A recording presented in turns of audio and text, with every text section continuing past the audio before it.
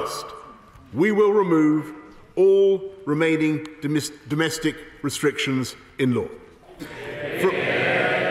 British Prime Minister Boris Johnson on Monday said he would lift all coronavirus restrictions in England. We will end routine contact tracing and no longer ask fully vaccinated close contacts and those under 18 to test daily for 7 days.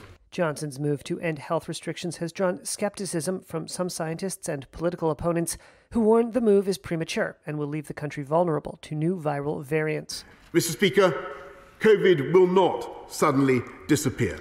So those who would wait for a total end to this war before lifting the remaining regulations would be restricting the liberties of the British people for a long time to come.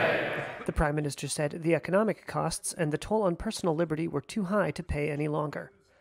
The plan to ditch remaining legal restrictions is a priority for many of Johnson's Conservative Party lawmakers, whose discontent over his scandal-ridden leadership has threatened his grip on power.